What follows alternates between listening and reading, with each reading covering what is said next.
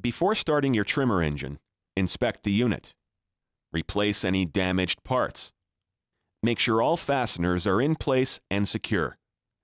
Use only the flexible, non-metallic line recommended by Husqvarna. Never use wire or rope, which can break off and become a dangerous projectile. Check that the trimmer head and trimmer guard are not damaged or cracked. Replace the trimmer head or trimmer guard if they have been exposed to impact or are cracked.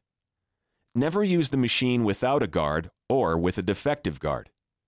An unbalanced trimmer head induces heavy vibrations that may damage the machine.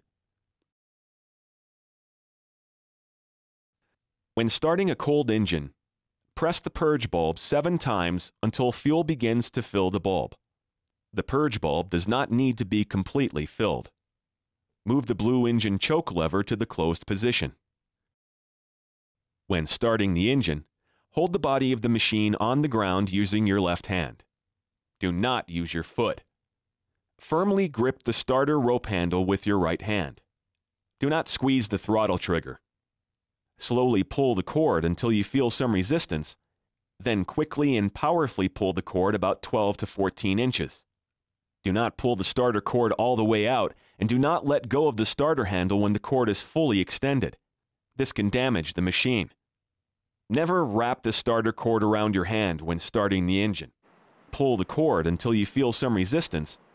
Repeat pulling the cord until the engine attempts to start. Move the blue engine choke lever to the half-closed position. Pull the starter rope until the engine runs. Move the blue engine choke lever to the open position. If the engine dies, return the blue engine choke lever to the closed position and repeat the starting steps. To start a warm engine, move the blue engine choke lever to the half position. Pull the starter rope until the engine runs. Move the blue engine choke lever to the open position.